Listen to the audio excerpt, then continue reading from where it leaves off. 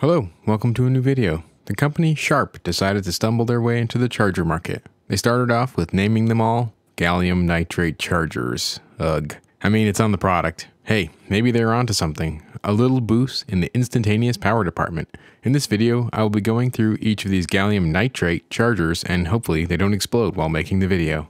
Okay, it's a simple mistake, but it's nitride. It's a lattice of gallium and nitrogen, before being doped at least.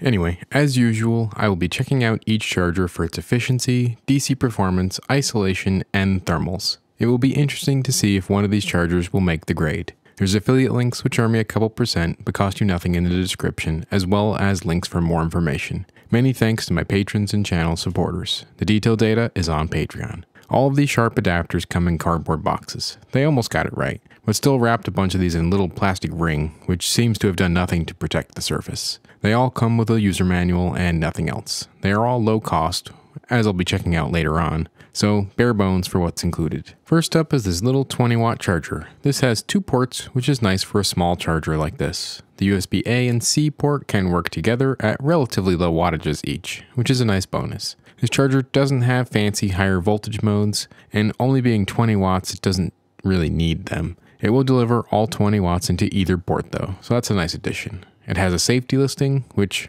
for the price point is great. The power performance for this little charger is okay. It meets the basic requirements that it needs to. The idle power consumption is good, and for the power level, the efficiency is okay. It isn't setting any records, but for a low power charger, it will get the job done. Good for a phone and a watch, or phone and earbuds, for example. The 35-watt charger is up next, and it has two USB-C ports, which is nice. It gives you just a little bit more power, but the power sharing is even, so it won't be able to do a laptop and a phone. More of a two phones kind of adapter, which is okay. The performance for this adapter does have some issues. The efficiency was a little low. If I added in some measurement tolerance, I'd probably just squeak by, but it's lower than others. The DC performance was actually good though. Low ripple and stable voltage. Can it have both? The 45-watt adapter is next. This goes back to the USB A and C port. It does uneven power sharing again. The adapter has PPS, or programmable power supply modes. Actually, these all have PPS modes, and none of the documentation even mentions that.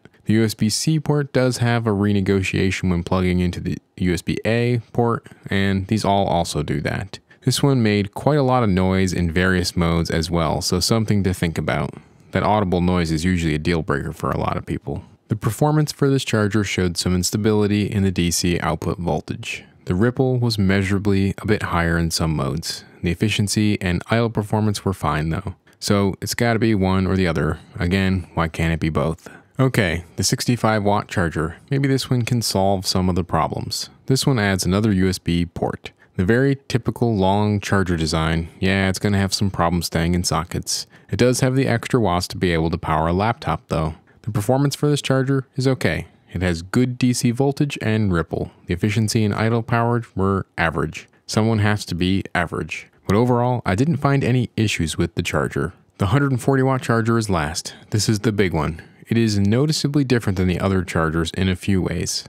One, it lacks a safety listing. I'll look at the thermals later on. It does offer something I actually like in that it will share the two USB-C ports as two 60-watt ports. It won't deliver 140 watts this way, but at least it can charge and power two moderate-sized laptops. The power performance for this adapter was not great in the low end. The idle power was a bit too high. The voltages were actually on the high side, which is unusual, so regulation was also a little bit weird. The ripple was low, and the efficiency was fairly high in the middle range and up through the top end, so not the worst thing I've seen either.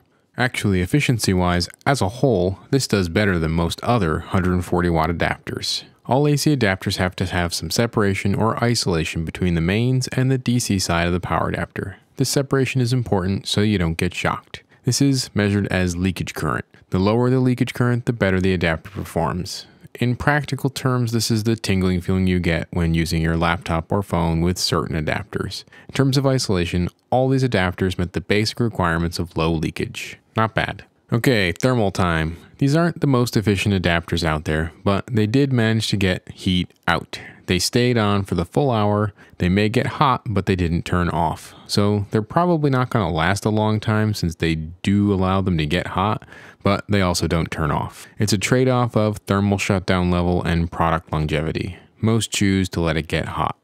Time to do some comparisons. There are quite a few power levels, so I only picked a few comparables. The IKEA and the Apple adapters are what I ended up going with. In terms of weights, these adapters all ended on the lighter end of the scale. The 20-watt adapter feels like air.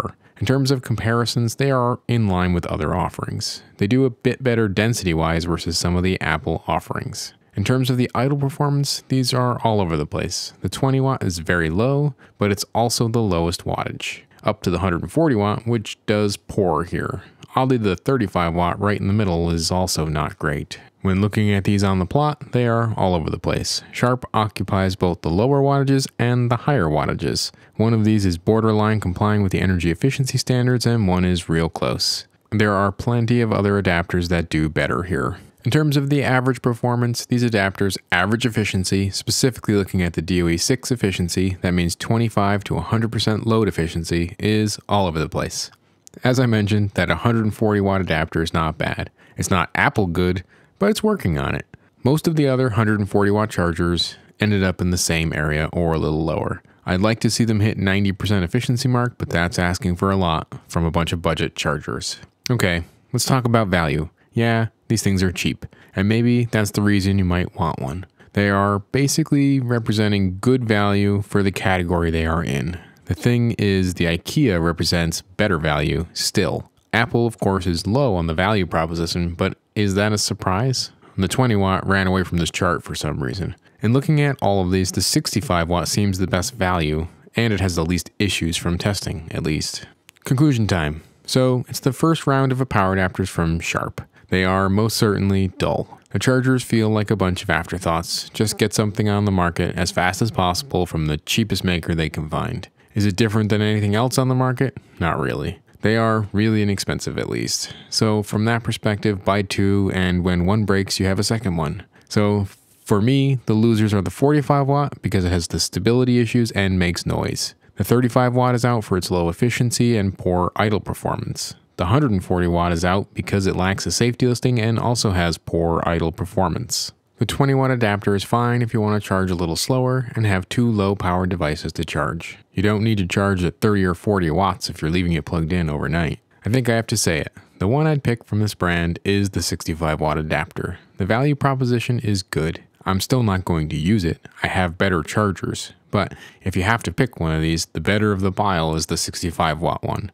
It has enough watts for a laptop and can handle 3 small devices pretty easily. Thanks for watching. There's links in the description. Goodbye.